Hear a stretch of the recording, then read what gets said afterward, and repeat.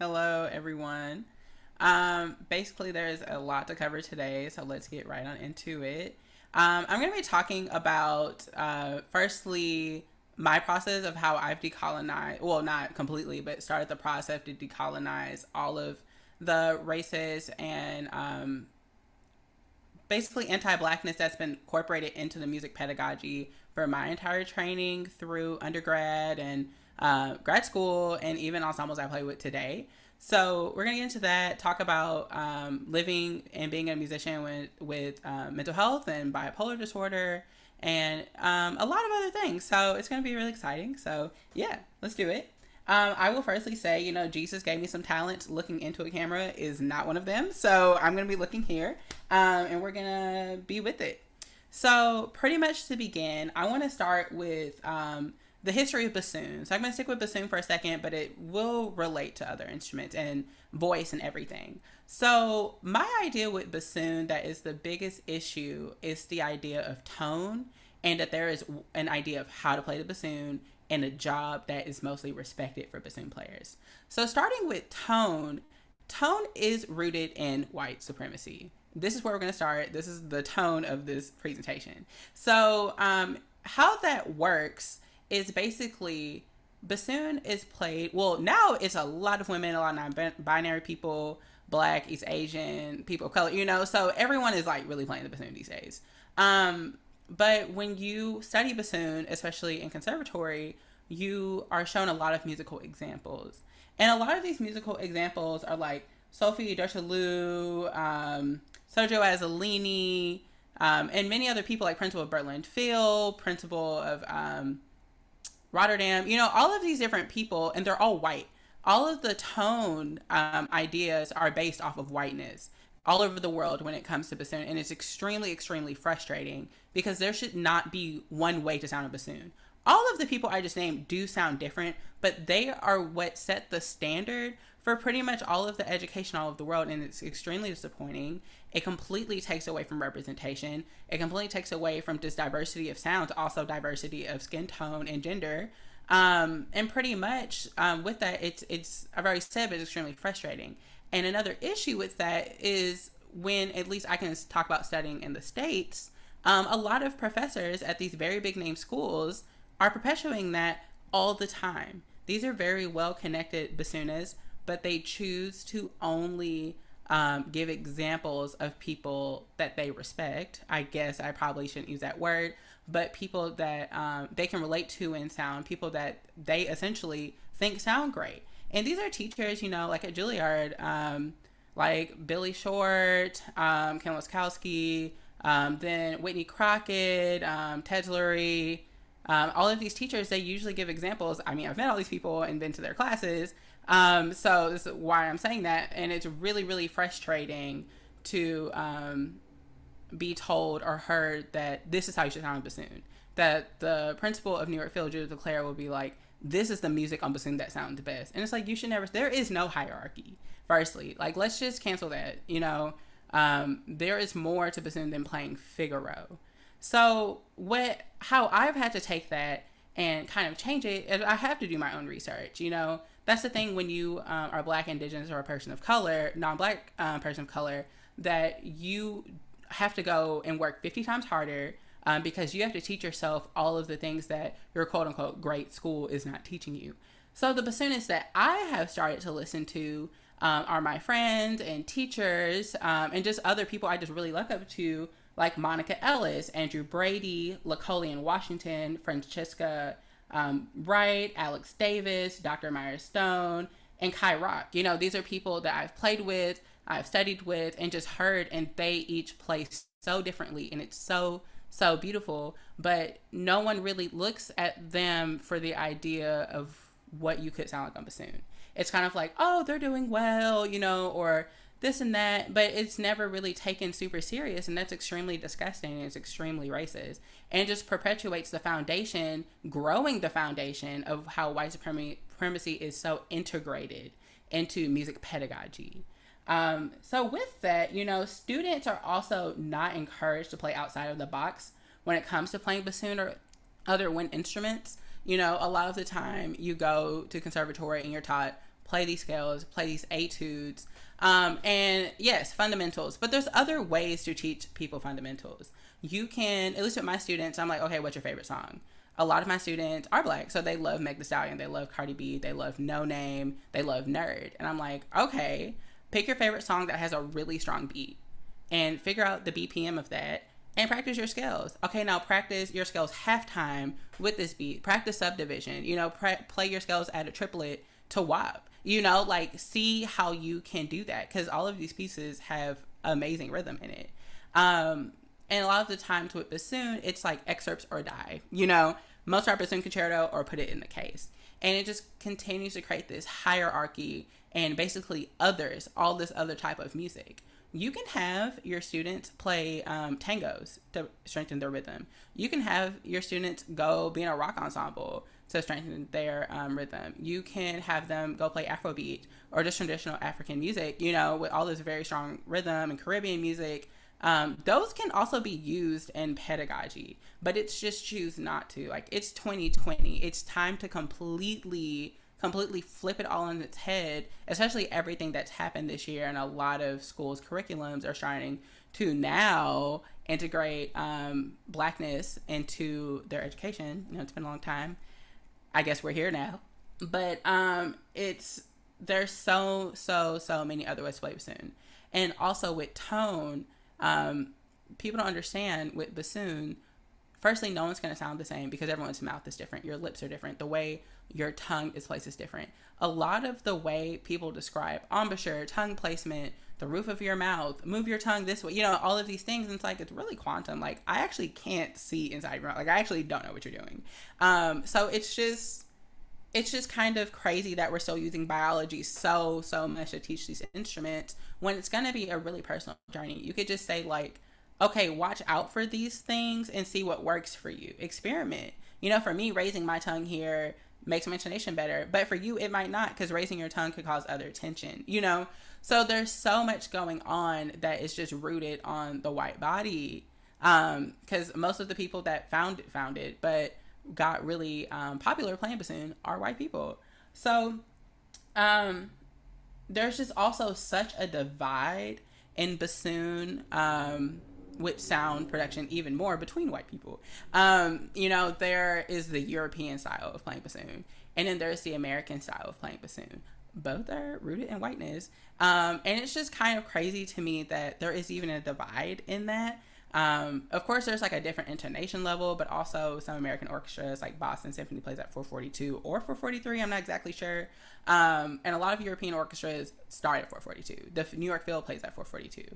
You know, so all of these things you could kind of argue it's an intonation thing, but just playing style. And it's like, why not integrate the both? You know, like, Europe is the OG colonizer, and all of the white people in America are usually from Europe. So it's like, I guess, the baby colonizers. But, you know, and it's kind of crazy that they don't see the connection between the two. And that's just like really mind boggling to me that it's become such an issue, especially in the world of oboe. I am not exactly sure where this person was from, but with LA Phil, there was an international oboist that won the LA Phil job, and he had placed on the European style, also with Philadelphia Orchestra, and these people were about to riot. You know, and it's just like, why is this a thing? Like, why is there an American sound? Why is there this sound? You know, what, if music, as a lot of white people say, like, to transcend race, you know, why are we putting these blockage up on something that you founded also? Like, why not challenge yourself to blend with this tone that you've created, you know? So all of those things really boggle my mind when it starts with bassoon. And with that, with all of that said, how I've kind of taken it in my own way to really start to break apart those things for me and not letting that pressure happen, not forcing myself to listen to those things and let myself have freedom to play bassoon how I want to. You know, still gotta have stable intonation. Articulation still has to be very crisp or legato, still have to double tongue. All of these things still matter. But what you sound like when you do these things should not truly be judged, you know? As long as whatever ensemble you're playing in, it should still blend. But that doesn't mean assimilate, you know? There should still just be a unified sound of mixing these different tones together. and creating a new sound instead of making this like traditional orchestra section sound or traditional chamber group sound. You know, we can push past these things and kind of create new norms, or not even make a norm, you know, just make new different decisions, new choices for people to choose from when they are picking out recordings and things like that. And not necessarily having one sound of a string quartet better than the other. You know, it should just still blend and should still speak to someone as long as like it's in tune and the rhythm is right. You know, people should still have freedom to like different styles of of playing. But for me, I have really started to listen to a lot of different styles of music. Like I always have, but now incorporating it into my practice, into my pedagogy, into my students' pedagogy. And with that, I've always noticed who is also not used as an example is like Solange, Nina Simone, Ari Lennox, Lauryn Hill, Zena Rubinose, Nerd, Maxwell, Michael Jackson, Prince, you know, the list just, Jennifer Hudson, the list goes on and on and on. These are beautiful voices with so many different styles. You can relate any sound to your instrument. If bassoon is supposed to emulate the human voice, then why aren't we relating it to multiple styles of the human voice? And specifically, why are we just straight up not including Black voices in anywhere in music, but especially as in pedagogy? And the answer is white supremacy, of course, but it's just like, wow, you're completely missing out on an entire different sound concept. You're giving up on this whole palette of things. And it's crazy that they don't want to include these voices in pedagogy or just musical examples in general, or even give the respect, but yet they're often stolen from. So with that, just to pick like a couple of people I mentioned, with Solange, you know, Solange just released When I Get Home. Well, I guess 2 years ago now. 2020 has ruined time for everyone.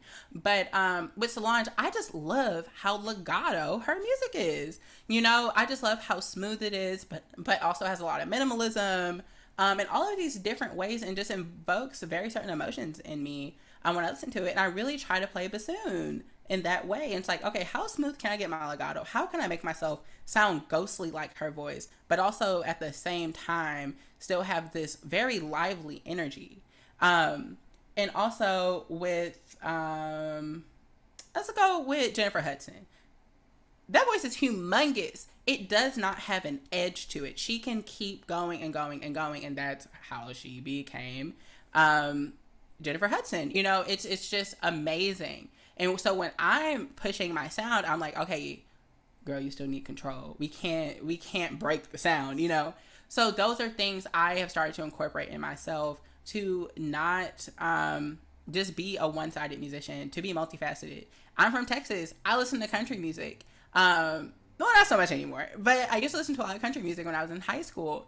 And it would essentially be like, okay, country music has that same theme to it. A lot of them, like, you can turn it on, has the same chord structure, all these things, you know? So it's like, okay, if I'm starting a piece and it's supposed to have this familiar feeling to it, you know, how can I incorporate that? And the reason I bring up country music, rock and roll, all of these things, of course we're talking about whiteness, so let's get into it, and how all of these genres are also started by Black people, but were completely taken over by white people. How Elvis Presley completely took over the rock and roll scene when he didn't start it.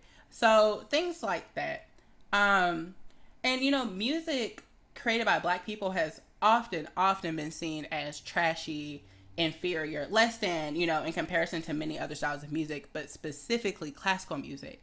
So that's why in conservatory, people kind of having these hip hop ensembles, and they're like, okay, maybe you don't join that. Maybe you should go practice your Figaro a little more. Maybe you should go practice your Hofner. That was a little messy. But, you know, it's just completely, it's disgusting. It's completely disgusting how just so looked down upon in music school almost anything created by Black people really is. And you know how it's really easy to tell it's not seen as the same? It's because in music history, what style of music do you have to pick an elective for? And what is just put in the normal streamlined classes? What is put in a optional course? you know? So it's just, they're laying out for you that like, we're gonna give you this option. You can do it if you want to, but we're not really about to teach this. Like, we're probably, the class isn't gonna get filled. Oh, well, now it's canceled. You know, it's just they don't give a chance to teach their students of anything of our people.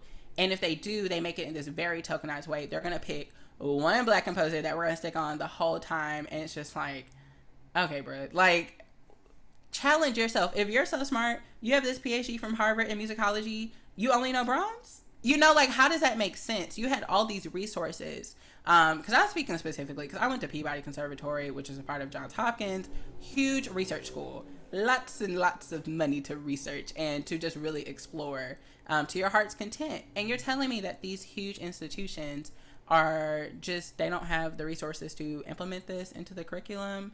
I think they are now, because the nation is now suddenly caring about black people. But we'll see tomorrow when this election's over if they actually still care about us. But yeah, so it's just completely asinine to me that it is just so proven that black students, we have to go to the music history classes. We have to go to the music theory classes.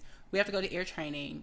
And then also, if we want to learn about our music, we have to really go out and seek it ourselves, which, yes, we should be learning about our music. We should have the initiative to learn about our music. It just gets difficult when you have to write this like 8-page paper, go have to practice, go have to go do this rehearsal. And it's like, fuck, like, when do I do this? You know, it just really has to become kind of a secondhand thing for you, which really sucks. And you have to make it a priority in life. What you want to do, you will make a priority. So I and my friends have made it a priority that we are just researching all these different black composers. How do we program them? Who are the living black composers? Who are our friends pretty much that are writing music? Also, I live in Brooklyn. There's a lot of motorcycles outside my house right now, or dirt bikes. We're going to go with it. So, and things like that. And you're just constantly forcing your black students, firstly, to live under all this racism in the music school, from security guards to the rehearsals to the microaggressions.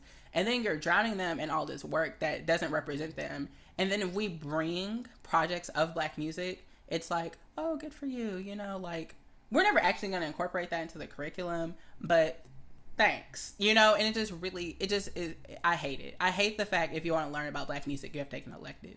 It's great that we would have an entire class just to focus on our music, would sign up with that, but also, like, it should be just in the curriculum. You know, Julius Eastman should be in the curriculum. George Lewis should be in the curriculum. Montana Roberts should be in the curriculum. You know, it's insane. It's insane that so at this point, they haven't really found how our people can be incorporated into the music history curriculum. So also going off of that, with how it's just looked so down upon, and also just like the entitlement that white musicians have and control of this field. I think it was proven the most to me personally. So I'm 25, you know, so I started college when I was 18 and started seeing a lot more things that I never saw in life, because where I grew up in Houston. I personally didn't really go to school with any white people until I got to Peabody. So there was a whole different culture that I never got to experience, and it is why my mental health was intact for most of my life. So when I started getting into contemporary music, which orchestra is very racist. Contemporary music, oh my God, it's so much more racist because they think they're not racist. So they let so many things go. They make so many excuses for all these things. They take their time. They call their ensembles a band. It's not a band. You have to pay taxes. Like, it's not a band. It is an ensemble. It's an ensemble. And a lot of them try to differentiate themselves from orchestra. But one of the biggest things in orchestra that people complain about is the audition process. So you're telling me that you're better than an orchestra, but you only have invite-only auditions? How does that make you better? How is that dismantling white supremacy? If all these ensembles are based off of usually people like International Contemporary Ensemble, they were all based in Oberlin. Conservatories historically do not have a lot of black students, indigenous students, Latinx students. So if you're only basing these ensembles off of people you know, it's going to be pretty white. And then if you just keep moving forward and the ensemble stays the same for all of this time, it's still probably going to be really white. So then if you start inviting people and your whole circle is white, he probably only invited white people. So what's different here? But also going with that, just a lot of composers, a lot of musicians just feel like they're left out or they're other. And it's like, you're still white. You still get a lot of respect for your music. Like, let's take a step back here. So what happened in 2018, I'm sure we all remember, was when Kendrick Lamar won the Pulitzer for Damn. Amazing, amazing piece of work.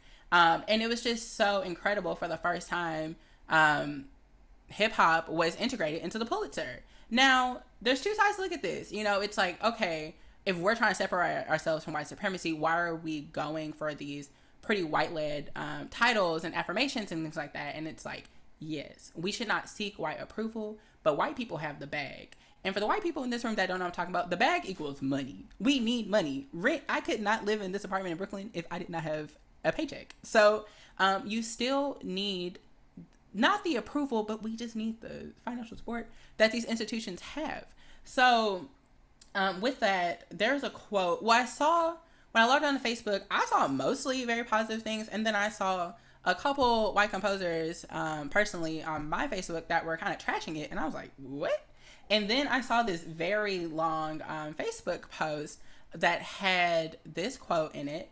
And it said, "Good for him, but I'm not sharing all of your cheers. The Pulitzer Prize is one of the very few areas where contemporary classical music actually enters into the public sphere. If what has happened with the Kennedy Center honors is any indication that the Pulitzer is following the trend." And it's like, firstly, is there something wrong with including Black people and Black art into this? Also, let's break down contemporary music. Contemporary music isn't just like, okay, I'm going to have my bassoon, I'm going to throw a toaster out the window, and I'm going to twerk on my head in the back. That is not just what new music has to be. It also can just be music of our time. It's why Solange is a contemporary musician. It's why Ari Lennox is a contemporary musician. Contemporary music just means music that is created today, including Kendrick Lamar. So it's just all of this entitlement of just like, this is our space, this is that. It's completely gatekeeping, and it looks like that's why a lot of contemporary ensembles, a lot of orchestras, a lot of arts organizations, if you put the Ku Klux Klan, if you put a Trump rally, and you put, honestly, International Contemporary Ensemble right in the middle, what looks different? Maybe the clothes? Maybe there are some more baggy pants? Maybe there's some camo. But if you look across the board, there's not a lot different going over there. So, and just in contemporary music, there's just so much entitlement. And then when a Black person speaks out, it's like, oh, we need to change. But we don't actually change. And it just really proves that even any art that comes out of our mouth, or that we just produce out of our bodies, out of our fingertips, out of our soul, it's still just looked as not as good. I have seen people I know that have doctorates, that have won orchestra jobs, and this like that, and they completely are still put and compared to their white counterparts. I just remember personally, I met this composer through another friend, and they were introducing, this other friend was also a bassoonist. They were introducing me to these two supporters of new music. And they said, I'm not going to say his name, but they said I was X and X level good. And I remember being like, no, I'm Clifton Guidry level good. Don't compare me to him. He does different things than me. I do different things to him. We both play contemporary music and we both play bassoon, but don't compare me to him, and especially don't compare me to a white person, So it just is so messed up in all the areas. And you should not compare people to people, because we all are on our own journeys in music, but especially don't do that. So a big thing that is really looked down upon is different fields in music. If you decide to go do contemporary music, you are often seen as someone who can't make an orchestra, doesn't have the discipline. If you want to go do early music, you're seen as you can't play in tune. You want the easy way out. And if we really look at this, there's a lot of orchestra pieces, excerpts that are quite hard to execute. But if you look at actually learning the pedagogy of it, Ravel Piano Concerto is a scale study. Scheherazade is a melody on B minor. Bolero is just a rhythm exercise in the high range, and practicing that.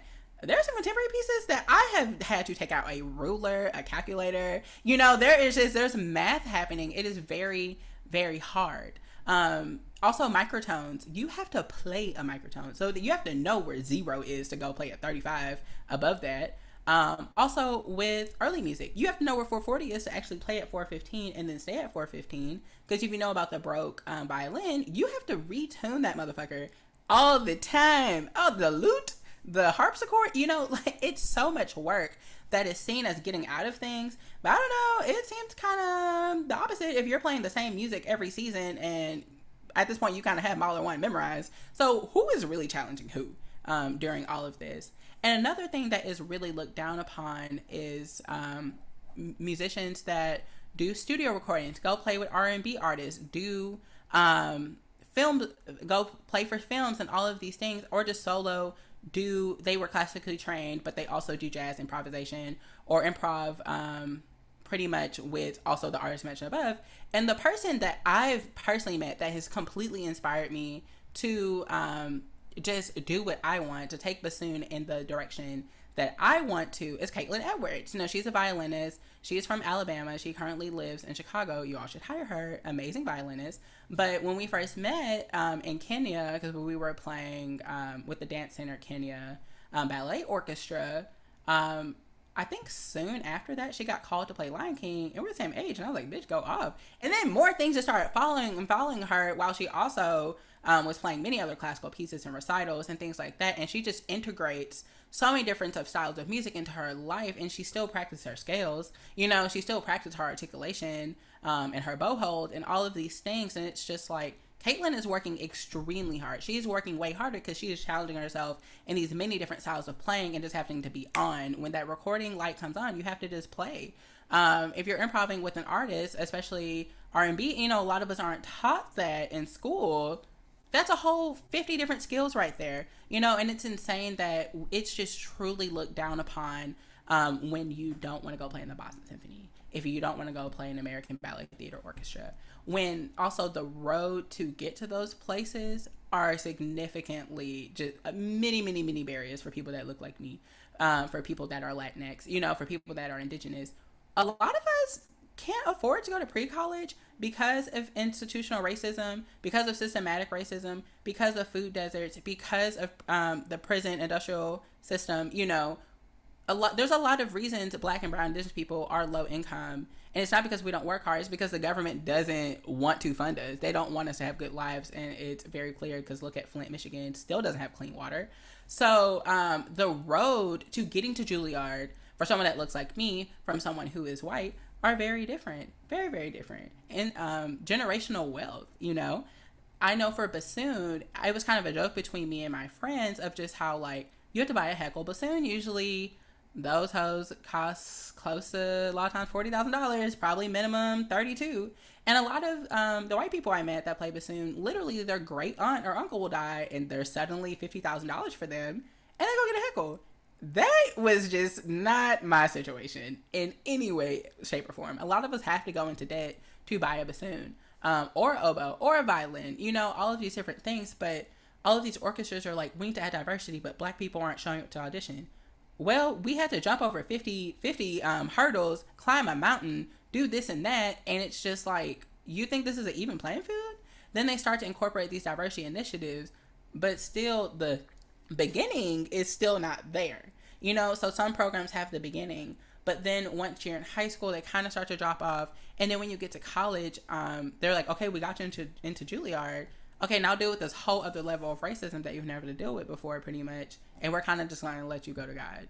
We hope you get the job. We've done our job, and it's like, there's just so many gaps, and it's just so colonized to think that everyone has the same opportunities as you. To think everyone has the same financial abilities as you, because music is really based in capitalism.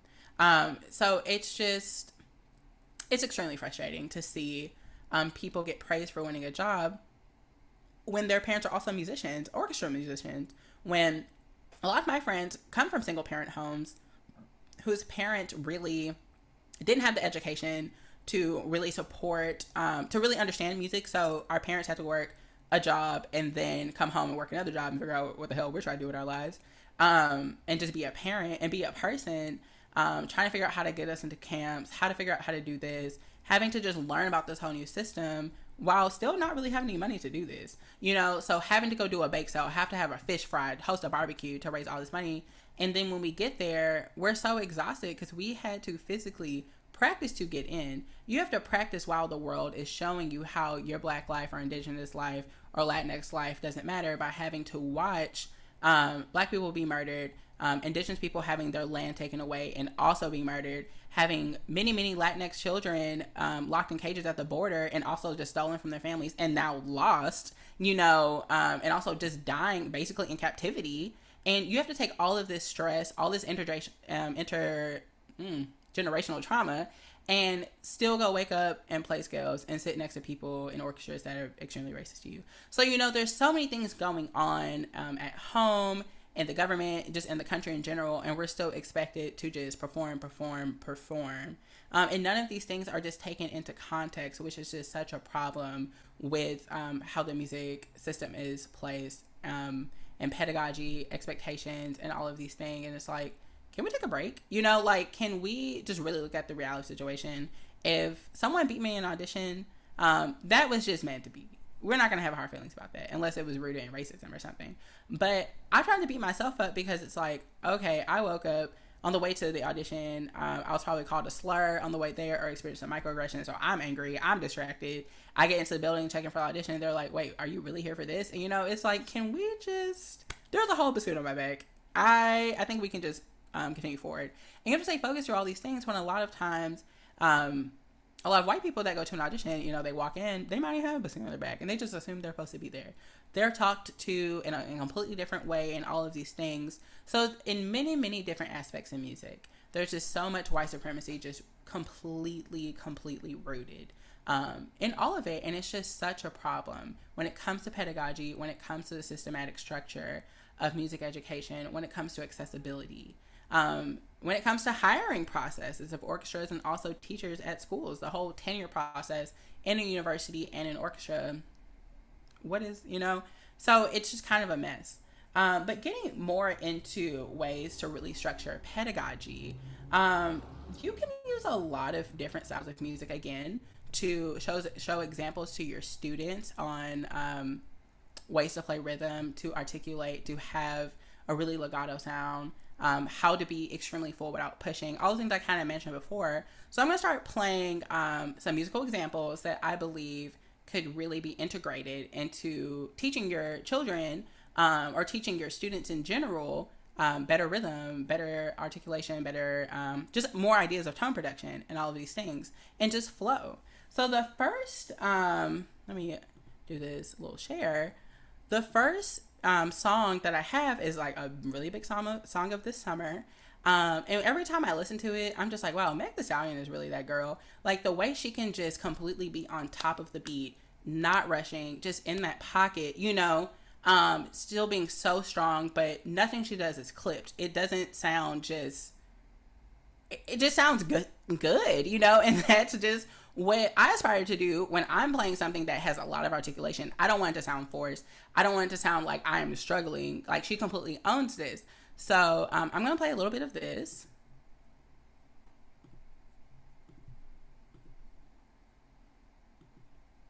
Gobble me, swallow me, drip down inside of me. Quick jump out for you, let it get inside of me. I tell them where to put it, never tell them where I'm about to be. I run down on them before I have a nigga running me. Talk your shit, bite your lip. Ask for a call while you ride that dick. You really ain't never got him fucking for a thing. He already made his mind up before he came. Now get your boots, hang your coat for this wet ass pussy. He bought a phone just for pictures of this wet ass pussy. Pay my two.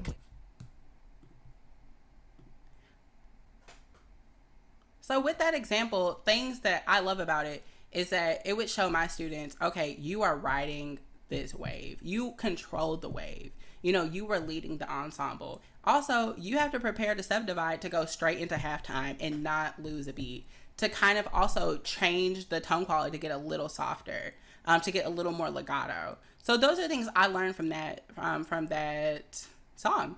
That I think can really be talked about. But a lot of the times people try to steer away from this music when they're teaching, because again, it's seen as inferior. It's seen as too aggressive. It's too raunchy. It's gangster shit, you know? And it's just like, let's stop that shit. That is all rooted in anti-blackness. A lot of time when people tell me they don't like hip hop, especially if they're white, I'm like, that's probably rooted in racism, So yes, so that is the first musical example I have.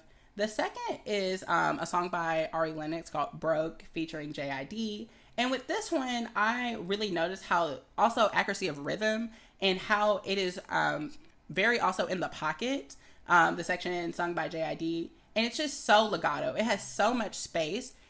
He is also really controlling the time, but really also not rushing, but also not dragging, just also really in the pocket. So there is this one.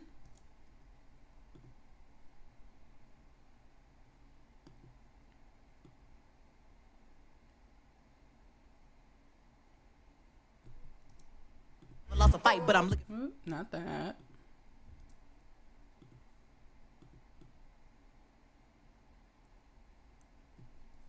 Owning you, it ain't really all about money to me. Chillin' if you're trying to find something to do. Sitting there looking like something to eat. I've been broken, you been broke, your heart been broken. I'm still broken, breaking down weed. I've been hoping, you been hopeless. Help me please, heaven notice me, I'm out of focus. Somebody show me the rope a dope so I could dodge a demon trying to choke my throat. Her last man was litty, he had loads of dough. He was taller, older, I'm like Amendola. Height trips left open, right, call me over. So in that song, there are many different time changes. There's many different style changes in there, and they're so seamless. Of course, it's a studio recording. Who knows if that was all in one take, but I'm sure it could have been.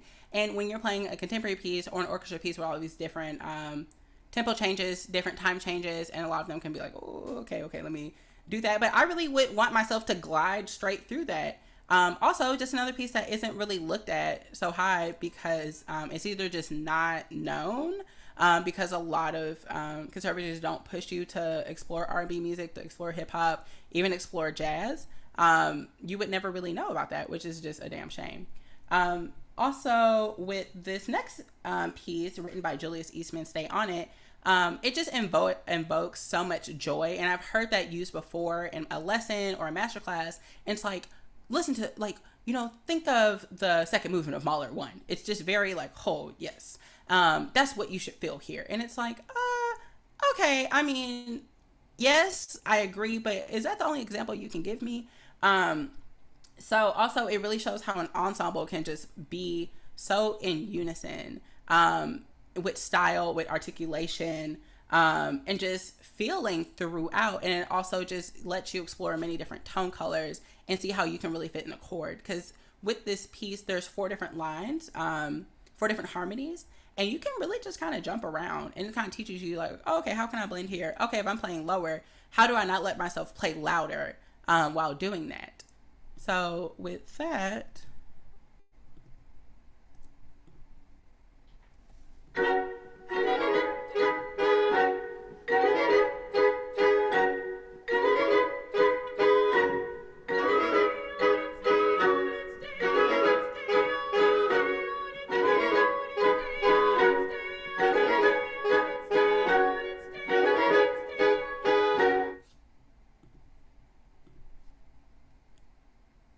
so every time I hear that song, I get so happy. I really do.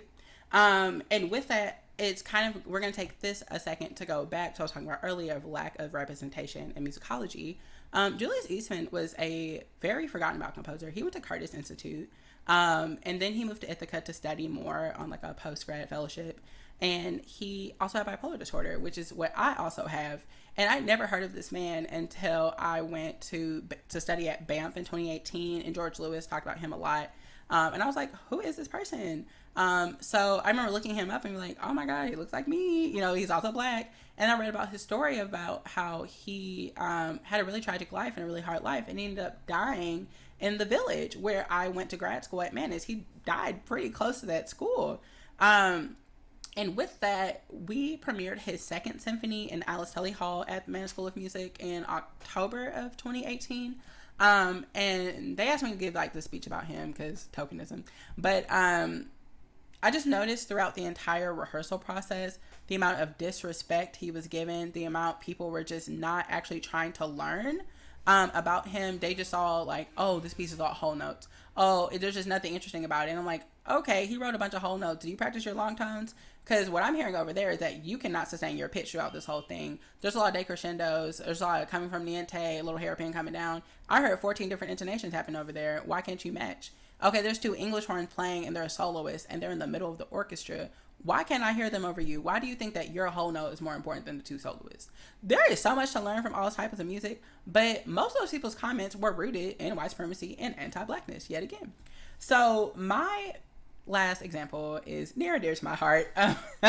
Being from Houston, being from that dirty South, there is a song out there that resonates with all Black people all over the world.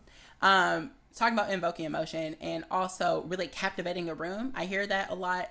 And also they usually often Revolt Piano Concerto, Martha Angerich, playing Revolt Piano Concerto is amazing. Someone else playing rock too, there's like, oh, they just captivate from the first chord and things like that. Well, this song will captivate a lot of people, you hear this in a party and people start running. There can be people in the kitchen, in the bathroom, upstairs, in the garage, down the street. You hear this opening beat and you're like, fuck, it's time to go. It's just time to do it. So this is the last musical example I have.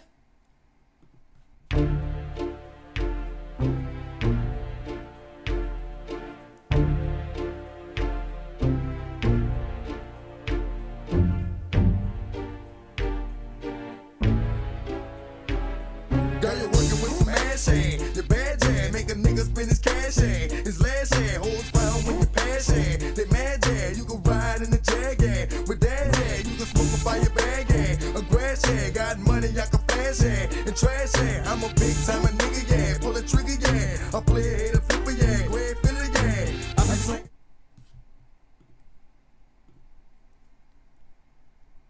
So yeah, there has never been a time I haven't heard that song. I've heard it a million times. That a whole room just doesn't go silent. That in that next moment after silence, people are like, oh fuck, like let's do it.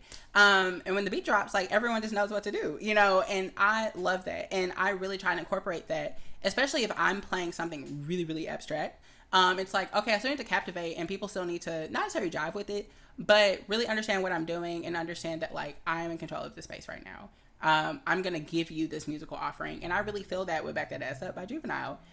He is really giving us a song that will be timeless forever. My great grandkids are still going to hear this and bounce that ass, So that's what I really, truly believe that we can start incorporating into musicology. Now, the other side of that doesn't mean, white people, that you should start over-analyzing and breaking down the theory and harmony behind all these pieces. Because you're essentially looking for errors in the music, and that is not comfortable. I don't even feel comfortable when they're doing that to like Liszt. Liszt said what he said. If he used a parallel fifth, or just had an extreme octave because his hands were as big as my dreams, so he could do that. So I just don't really.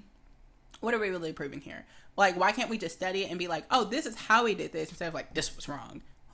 Why do you get to decide that? So with that, jumping into the next section of also with tone production, different musical styles, I will also say I definitely will not be done by 5 o'clock. This is definitely going to run over.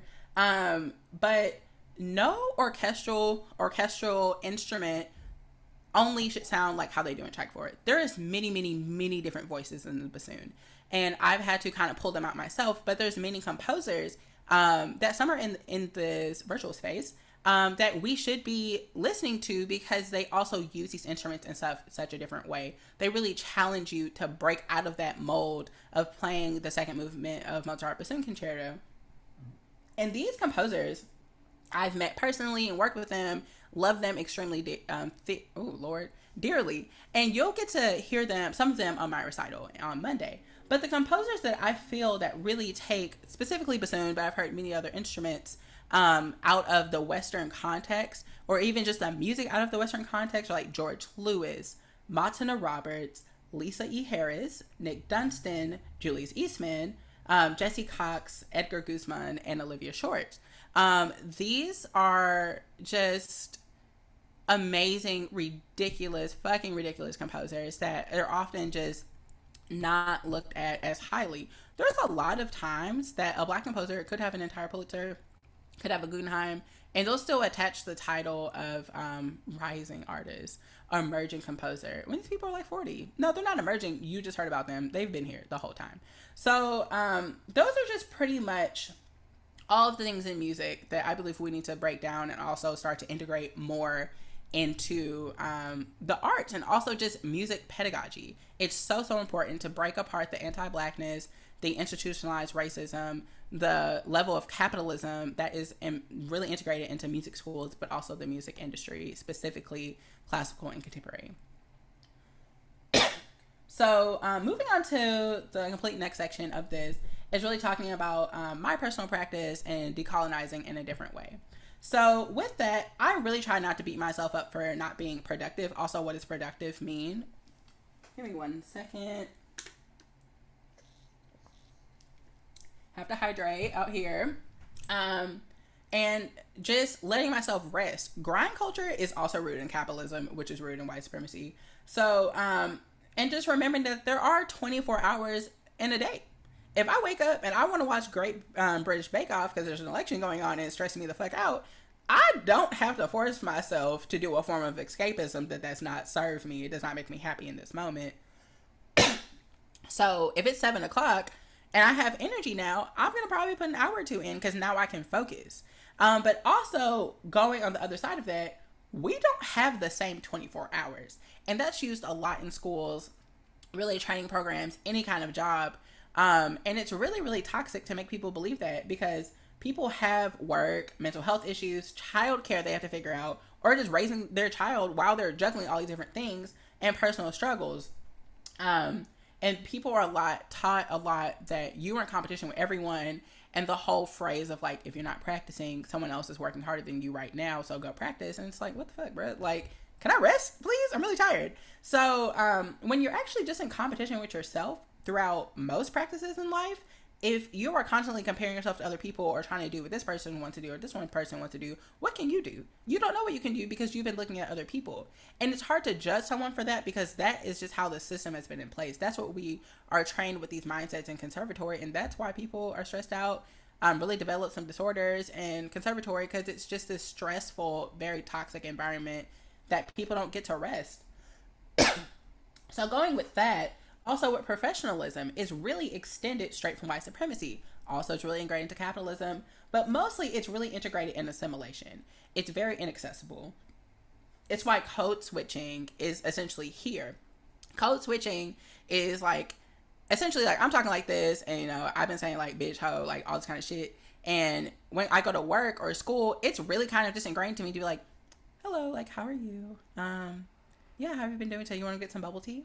You know, and it's so ingrained because it's kind of had a way, it's a survival technique. And it's a way that we have really, by we, I mean Black, Indigenous, people of color, but specifically Black people, we have been taught to have to do this to get a job, to assimilate to whiteness, the white voice, the calm, not being aggressive. Because I talk like this and it's kind of loud. If I'm in a room with other Black people and we're talking like this, people think we're about to fight or some shit like that. So it is just really shitty that we've had to literally learn how to do this to survive, literally survive. If you are being confronted by the police, you have to talk like this. And it's like, hello, officer, like, what's the problem? Like, I'm so sorry, was I speeding? And they still probably will murder me, or people that look like me. So it's inaccessible. Professionalism is inaccessible in a way because it also determines hairstyle. It determines the way you dress.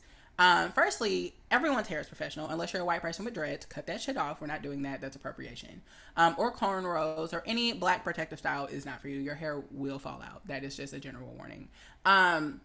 And it's inaccessible in a way of like, you have to wear a suit, you have to wear a vest, women have to wear this and that. And it's just like, who can afford that?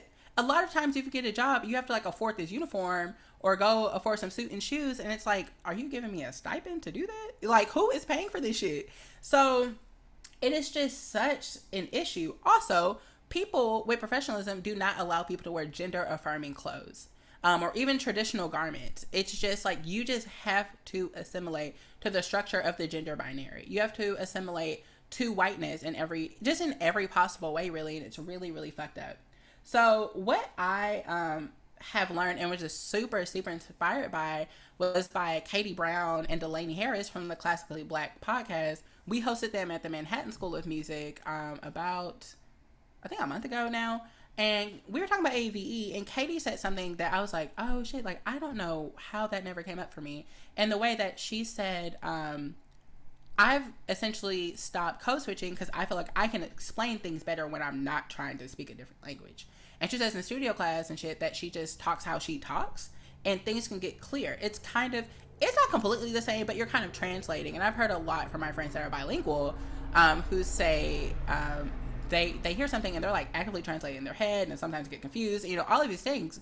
And it's just so frustrating that you have to do that and assimilate to just speak this way. Because sometimes if someone doesn't speak the same language as you, that has happened before in ensembles I've played in, or some orchestras, or a pianist, and it's like, okay, we may not speak the same language, but if I play something and it's like I play a little faster, I probably want to cello rondo.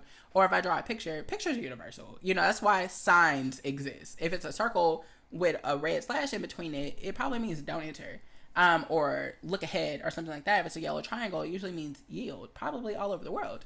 So I really, really was inspired by her saying that. I was like, I need to do that. So I started doing it. And with that said, also plug, go check out the Classically Black podcast. You can find them on Instagram, on, I think Spotify, definitely Apple Podcast. And they have a new website, classicallyblackpodcast.com. So definitely go check them out. Also book them and pay them. So with that, also jumping into something I love to talk about a lot, and it's a paper I've been working on for a long time. It's called The Wagon Does Not Exist. It kind of goes back to not beating myself up. There is no wagon. The wagon, essentially, when people say, I have to get back on the wagon, I fell off. It's just that simple. So with that, it's essentially saying, oh, I didn't practice for a week or a month. Now I have to practice 20 hours out of the 24 hours that we have in a day. Because I need to get back on it. I need to do this. I have to build my progress back up. And it's kind of like, okay, you may have made some really good progress for these 6 months, and you took a week off. Guess what, girl? Like, that's not going to go away. Because you haven't just playing your instrument for 6 months. You've been playing it for years. If you're my age, you've been probably playing for like close to anywhere from 20 to 10 years. So it just really teaches you that it's also just rooted in so much capitalism that you feel like you can't take a break because you have to work, you have to work, you have to grind, or you can't pay bills. And it just really sucks that way because music is such a beautiful thing. And it's just like, okay, you have to force yourself, get stressed out, and now like you're having terrible performances because you're completely exhausted. You skipped meals because you need to go learn the Shostakovich concerto, and it really sucks. You have to go make all these reads, and it's essentially exactly a week break doesn't erase a decade of practice. You need to take breaks. And also going back with that same quote, someone is always practicing when you're not, so you're missing out. And it's just like, why would you tell someone that? You just don't know what people are going through. So people, take breaks. Absolutely just take breaks. It's okay, especially in 2020. There is so much trauma that we are all experiencing, especially Black people, Indigenous people, and non-Black people of color. We all experience some trauma right now. We're experiencing trauma waiting for goddamn Nevada to figure out what the fuck is going on over there. So, it is just, there's a lot of trauma going on today, especially this year, and especially generational trauma. And the last thing I want to talk about is being a musician with bipolar disorder. And how I've had to completely break apart pretty much everything I was taught about playing the bassoon, and not necessarily playing bassoon, but listening to my body more, giving myself breaks, and how I practice bassoon. So essentially with bipolar disorder, I have type 2, so I have a very big high that could last for me, like 3 to 4 days, where I am on the biggest sugar high I've ever had in my life. I'm in a very, very extremely deep depression where I'm debilitated and I'm not getting in my bed. And people look at me and they're like, are you okay? And I'm like, no, I'm not. Thank you, though. And with that, it's hard to practice between both of those things. And you can kind of tell when it's coming because sometimes you have like this, how people with seizures have like an aura. You can kind of feel something similar like that, where it's something in your stomach and you're like, ooh, I'm about to really be manic. Or my friends have gotten to know the point now if I usually talk like this, pretty chilled out, but if I'm like, hey girl, like, what are you doing? Like, how is this? How are you? They're like, okay, Joey's in the episode, and it's people have given me that freedom, to really try to grab a hold of something that I probably will never have complete control of. So with that in the music industry, it's really, in education, you're not really seen as like disabled. So you don't really get any accommodations with that. And if you're debilitated and barely can get out of your bed because you're thinking about keeping yourself alive and trying to eat, how do you expect a student to go to class? How do you even expect someone to get out of their house? You know, people don't truly understand or have sympathy for this because a lot of people still think mental health doesn't reflect your physical health. So with that, I personally need to give myself space, and I've told teachers, like, look, I can come to your class and sit here, but guess what? I'm still not learning shit. You know, like, what is the point? You just want to see me. You want to see me staring at you. You know what? We're not getting anywhere with this. So I've learned to also just give myself different practice schedules. I've had to learn to sometimes fit a lot of music into a very short amount of time because I have had a really rough couple weeks or something like that. So essentially, if it's 9 p.m., I live in a place where I can practice pretty much any time of the day, which is a blessing. But if it's 9 p.m. and I'm like, okay, it's here. I'm not manic. I'm really focused. Go give me 30 minutes to an hour on this and really focus. Really, really just focus. And sometimes you can really learn a whole piece that way. I don't encourage everyone to do that. If you have time to practice, please use the time you have. But doing that, and then also if I'm practicing and I notice I'm really manic, I'm not going to keep going because I'm going to just ingrain bad mistakes. I'm not actually paying attention. I low-key think I sound lit, and I listen to a recording and I'm like, bitch, what the fuck was that? You know, it's difficult. You have to give yourself space. You're dealing with something that you don't actually know what it is. Bipolar disorder really evolves with time. It has gotten worse since 2017 when I found out, but also medication has helped me dramatically. So with that, I have to also give myself space for forgiveness. If I miss an opportunity for something that's in my brain that I did not control, it just kind of go with my life. Well, fuck, like, I'm not going to beat myself up for that. I'm going to actually enjoy it more. I'm going to try to find the moments where, like, are kind of funny. Like, it's a big joke with people with bipolar disorder. You can always find them organizing their closet at 2 a.m. And, you know, like, probably shouldn't say that, but it's actually very accurate. My friends have called me and it's really late. They're like, what are you doing? I'm like, oh, I'm organizing my shoes, you know, or I took apart my whole dresser. I just want to move it over here. Those are just very common things. So I give myself forgiveness if, like, I'm practicing, but, like, I need to go clean the kitchen right now. Like, I have to, or I cannot go to sleep.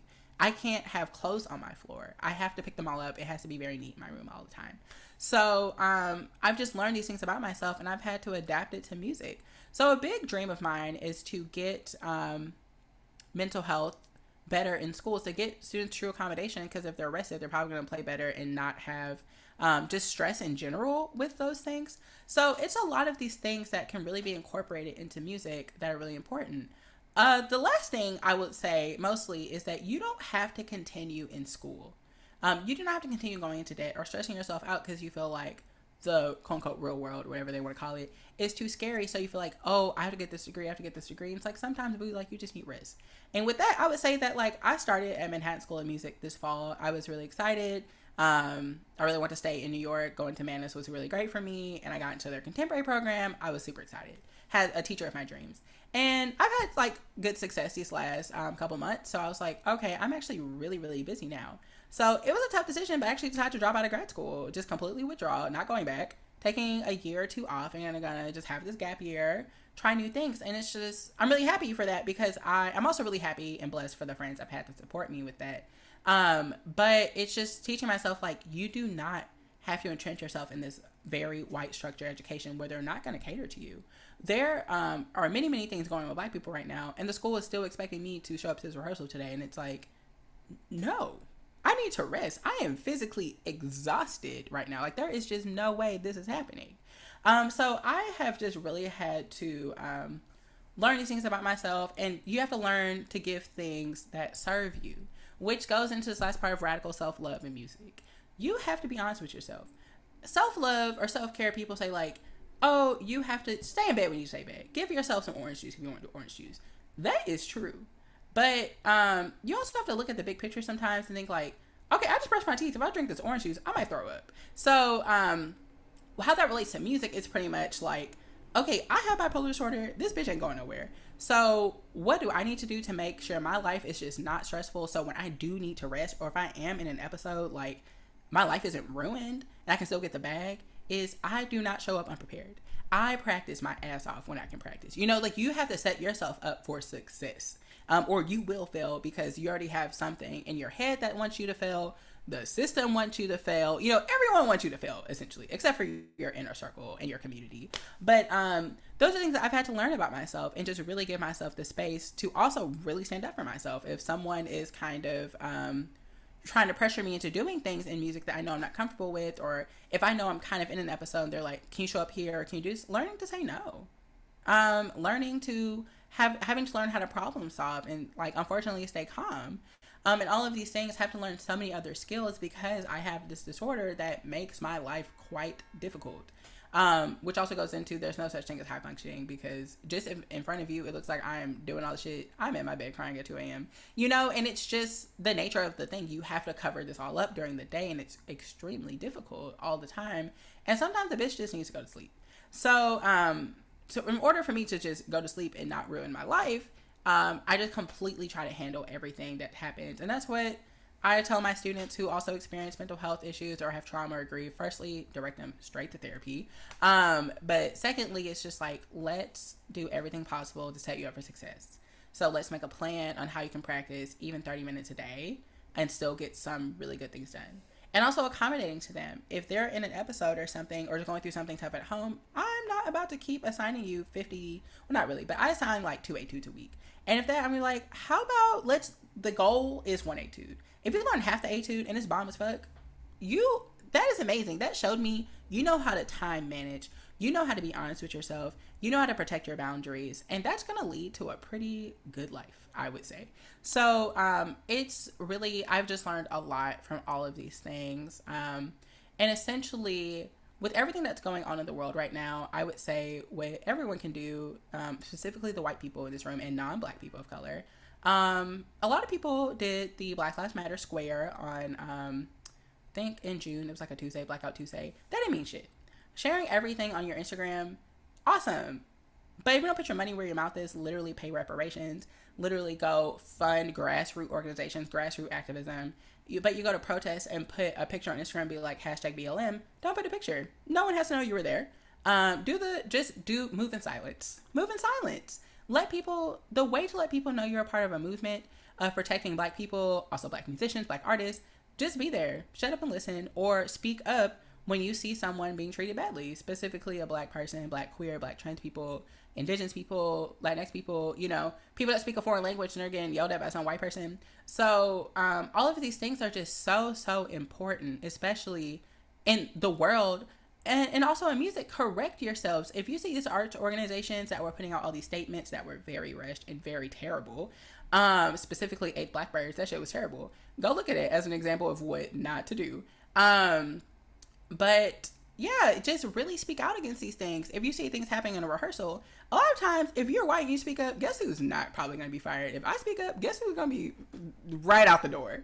So, you know, all of these things, you really have to stand up, because the big thing right now that everyone I know that looks like me, or the person of color that's talking about right now, it's like, after this election, y'all are going to throw us away. These organizations do not actually care. They're not going to care, because they have never actually cared, but it's a publicity stunt at this point. So prove us wrong. The expectations are not high. But what can you do? That's what you should ask yourself. How can you decolonize music? How can you make a path wider for more Black students, for more students that are non-Black POC, for more students who English is not their first language, for more students that are disabled, for more students that have mental health issues, for more students that have a broken home, for more students that don't have any strong economic background? You know, what can you do to make yourself decolonize and be an activist in very intersectional ways? What can you do to take out the internalized white supremacy you have? And that goes for white men, and that goes for white women, that goes for white queer people, that goes for white trans people, that goes for whiteness overall. All of you have internalized racism, and it's time that you realize that your gender or sexuality does not take away from the internalized racism you have, or your racist history. So it's all of these things. You need to ask yourself, what can I do to make it better? Organize, but do not center yourself. Do not ever find yourself saying, well, I did this today and blah, blah, blah. Unless you're kind of like, I took the steps here. This is how you do it. This is how I did it. Okay, cool. Boom, bam, let's do it. But don't make this as about you, because it's never been about you. The only thing that's about you is how like you're actively destroying our life. And it's the way that this election, let's talk about it. This election should not be this damn close. But it just goes to show you that this man can go and do everything he did, and white people are still supporting him. So that should just show you how much white supremacy is really, really rooted into this culture. So into this country, into the world. Anti-blackness is global. So it's always really good to remember those things. So that's what I leave you with today, is to really ask yourself, what can I do to decolonize music? What can I do to make my neighborhood safer for Black and Brown, Indigenous, and non-Black POC? What can I do to just truly alleviate the stress off of people that are melanated, especially Black people? You know, what can I do? There has been a study that inflammation can cause you to die early. A lot of Black people, when you experience racism, your body becomes inflamed, which leads to a lot of Black people dying of heart disease and heart attacks at like 65. So what can you do to make sure that shit don't happen no more? Because decolonization should just not be on the backs of Black people. Even though we have to often fix y'all's mistakes, make it not happen so much anymore. Let us be free. Let me just go to rehearsal and get the focus on whatever I have to play. Let me not have to think about, okay, I really have a problem right now with the person next to me, or I'm not really understanding what this conductor is saying, and let me be able to raise my hand and be able to say what I need to say without being seen as aggressive, disruptive, ghetto, like all this shit, and let me be able to speak in AAVE, which I usually do. So, yeah, fix it. You caused a problem, so fix it. So, and that's what I leave you on today. Be blessed. And if there are any questions, please drop them, I guess, in the Q&A or the chat. I see a couple. For Julian, I was talking about Montana Roberts, and then the Q&A.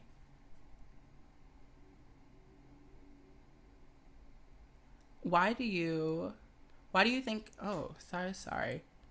why do you think that it is that even when white people want to make change to decolonize, that it doesn't work? What can we do better or differently today? And you know why I can answer that? Because I'm getting paid. So essentially what you can do better is just what I was saying is do not center yourself. Do not make your emotions get in the middle of this. If you fuck up, you can try to do the right thing and fuck up. That's why good intentions doesn't mean a good result. You can have good intentions and really hurt someone. So it's really good to remember that. Make sure that you don't make it about you, that you're looking at the bigger picture. That when a really important thing, if you see someone in college being racist or made a mistake or anything like that, and someone's, or did a microaggression, which is all rooted in racism, but and they're like, oh, well, they're just young, they're 19, they're a kid, they're a boy, or a girl, or any of these things, and they kind of baby them. Just always remember this: Tamir Rice was 12 years old, had a toy gun, and was murdered. So remember these things. And for Beth, what made me choose bassoon as a young person? So I kind of have an interesting story with bassoon. I actually started bassoon when I was 18. I played saxophone, and then I switched to bassoon the summer before I started university, and I did Stephen F. Austin State University for a year. I went there and essentially learned bassoon over the summer, learned bassoon in a year, just kind of tried to fit 7 years of bassoon playing into 2 semesters. And then I decided I do not want to go here anymore. And I saw what conservatory was, and I think, like, I can do that. And it was really difficult, it was really stressful, but I ended up getting into Peabody, so I decided to go there, and I've been playing bassoon ever since. And I would say if you want to keep in touch with me, you can follow me on the gram, and you can find me on Instagram at joe_away, and I put that into the chat. You can also go to my website and shoot me an email, and we can continue this conversation. But yeah, usually not for free, but yeah, we can always continue this conversation. I do a lot of talks like this, but yeah, thank you so much for tuning in, and it's been a pleasure. I think, yeah, that's all the questions I have, but it's been great. I would say please, yeah, if you have time, come to the recital on Monday and just speak briefly about that.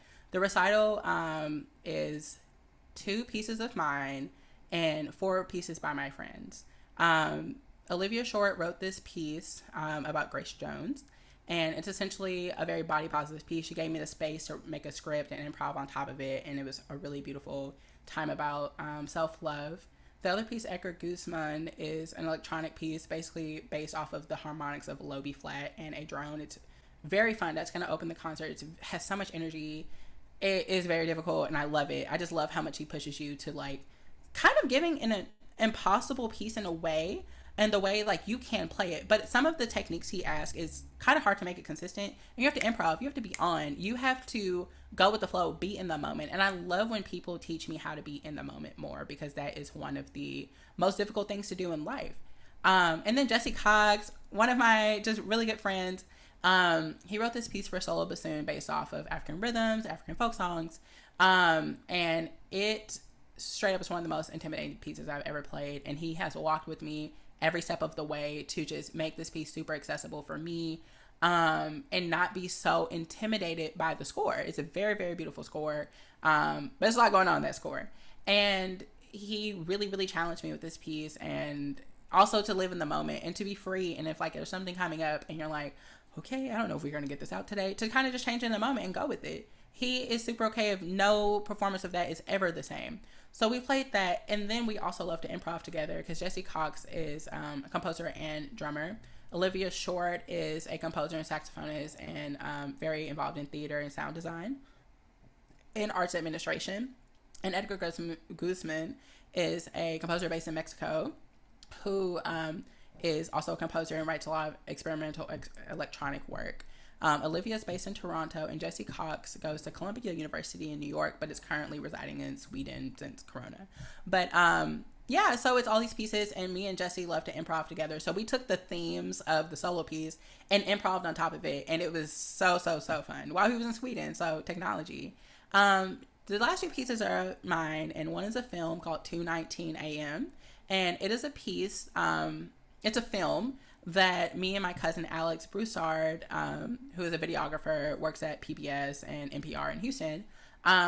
It's just amazing. And we shot this film basically to represent all of the very tough things my body goes through when I'm in an episode, and what I look like behind closed doors at 2:19 a.m. and just, like, kind of struggling, don't really know how to ask for help, don't really know how to reach out, and all these things, because it's been very known that if you tell someone, like, oh, I feel suicidal today, people immediately freak out and want to call 911. They want to get you help. They want to do that. And it's like, no, can you just listen to me? A lot of people might be alive if they were allowed to express when they were suicidal. And they were allowed to just speak about it. Because a lot of times from the people I've worked with, when they're going through it, and also myself, once you say, like, that very tough thing out loud, you're like, oh shit, hold up, no. I kind of like breathing. And it was really fun. It's very challenging work. And it's a short film that we made, and I wrote the music for, and this was singing and things like that, and it was really, really fun. And the other piece I wrote is called How to Breathe While Dying. It is an ensemble piece and also a solo bassoon piece.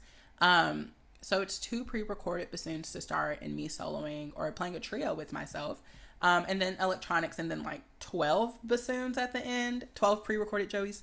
And it's really fun. And that piece is essentially about living with bipolar disorder, and also being Black in this country, and also being non-binary. You have to deal with so many different facets of issues in this world.